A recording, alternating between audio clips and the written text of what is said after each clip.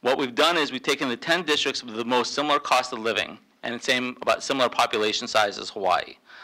And if you look on the first column, for example, if it says BA1, that's a bachelor's degree with 1 year, and then BA5 is a bachelor's with 5 years, and so on and so forth. And then the next thing you'll see bachelor's plus 30 with a master's degree, and going all the way down. And in the last 3 columns, what you'll see is the average of our competitive districts. You'll see Hawaii, and you will see the difference. And unfortunately, if you can see, in every single one of those categories, Hawaii trails behind our similar districts, with the highest being for a bachelor's plus 60 with 20 years of experience. They are actually $30,000 lower than competitive districts. And there's a reason for this. In every single one of these districts, they compensate teachers based on years of experience. So that by 20 years, many of those similar districts that have reached top of the scale. We do it by steps that have to be negotiated. And the problem is we have teachers that have anywhere between 10 and 20 years almost making the exact same salary. In fact, it is very possible that a 10-year teacher is actually making more than a 20-year teacher, depending on how many education credits they get. And so what we've seen is that 10-year mark is crucial. About half of our teachers in Hawaii have 10 or less years experience, and the other half have more than that. And when we presented to this board 2 years ago, believe it or not, in that time, we've actually fallen behind.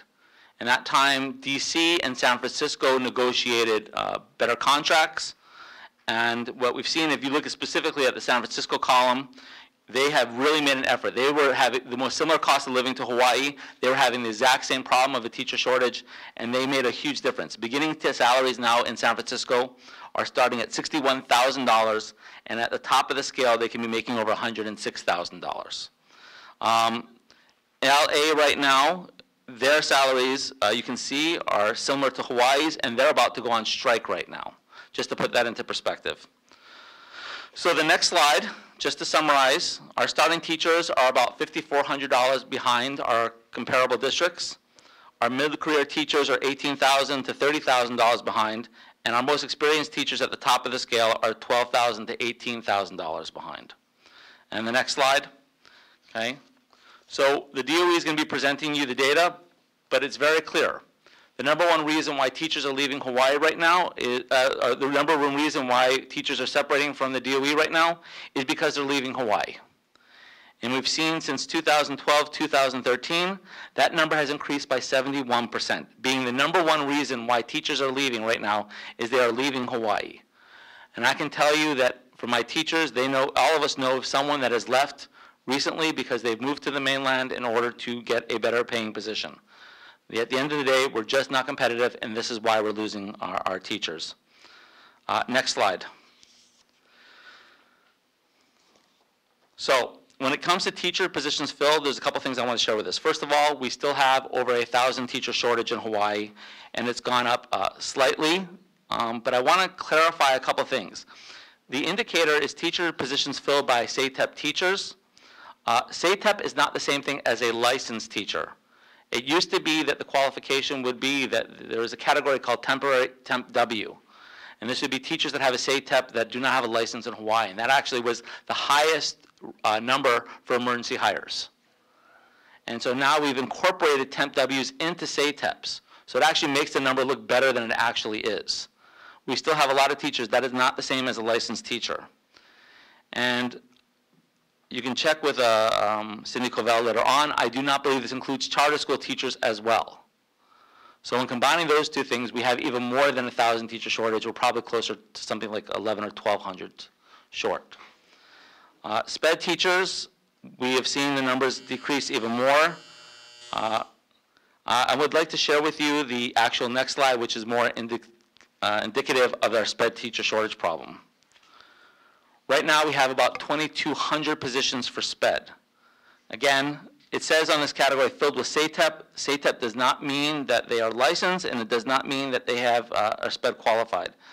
The next one is the more important statistic, and that is that we only have about 1,715 teachers with a SPED license, okay, compared to the SPED positions, which means that we are close to 500 positions that we are short for special education. this is a time bomb waiting for a lawsuit to occur, because we know that we cannot provide services to our students unless we have enough special education teachers. And we know from what we've seen, and you guys have seen in the reports to you folks as well, that this shortage is not equal across the state. That some areas that they have even a higher shortage crisis, and some of our students go year after year without getting the services that they need under SPED. So, what are the solutions? And I wanted to share with you with this. It was interesting, we look back at the solution, because we asked this question, has Hawaii always had a shortage? And the answer is no, we haven't. Actually, in the 70s and 80s, we actually had a surplus of teachers.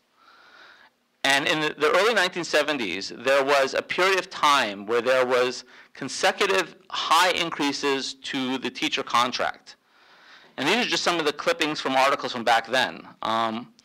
But wouldn't this be nice? It said local college graduates choose to stay home and employed teachers decide to hang on to their posts. And that's from the Honolulu Star Bulletin, July 12, 1970.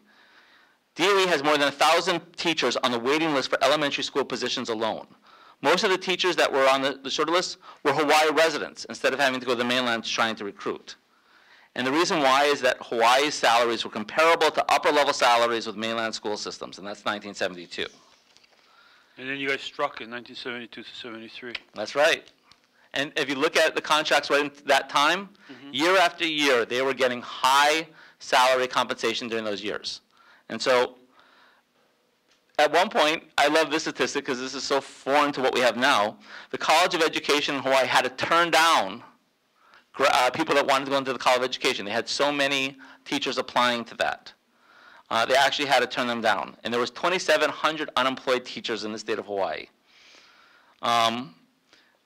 Ariyoshi, Governor Ariyoshi at the time, actually was trying to encourage teachers to retire. And so what was the result for our students? If you look at it, right about the 70s and right towards the end, a student that started in 1972 was graduated in 1984, and Hawaii teachers were the 5th highest paid educators in the entire nation. And this is from the Honolulu Star Bulletin in December 19th, 1984. Hawaii was 4th in the nation in graduation rates. At one point, we were one of the best school systems in the entire country. When it came to SAT scores, we were 16th in the nation, and we were growing at that. So this is not something that is impossible to fix, but it cannot be fixed with shortcut measures. It cannot be filled with gimmicks. I know that the board in the presentation is looking at things such as, troops to teachers and foreign teachers coming in. The problem is the research has shown for both of those is the retention rates are really low. An international teacher can only stay for 3 years. And because the shortage often in time places like our Leeward Coast, that means that those teachers will have this constant turnover again. There are no shortcuts to fixing education. And so this is something that I think that the Department of Education, the Board of Education, HSTA, we've got to work together on this.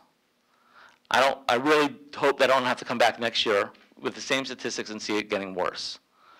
And so I really hope that this year we will be putting up legislation to try to fund education. And I hope that all of us can go to the legislature and say, look, we've got to fund our schools better. We've got to pay our teachers better. There are no shortcuts. And that this is something that will finally be fixed. And so I do hope that we will get support from this board and the department in trying to get this funding for our schools passed. Thank you. Any questions?